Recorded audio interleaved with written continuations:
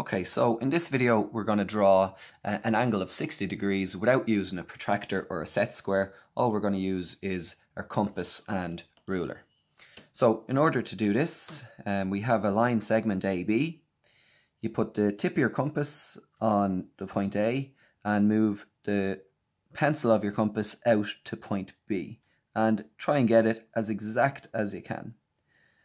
So you then, using that distance, scribe an arc up above the line there like that.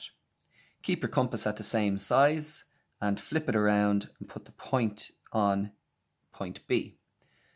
And then scribe an arc up above where it will intersect the other arc. This will be our point C.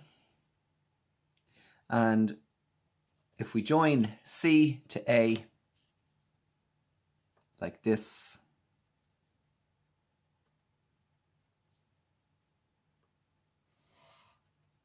and that angle there will be 60 degrees.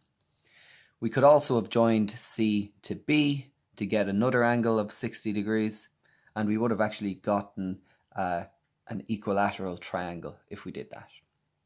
Okay, so if you have any questions, just ask in the comments below. Thanks for watching, and I'll see you in the next video.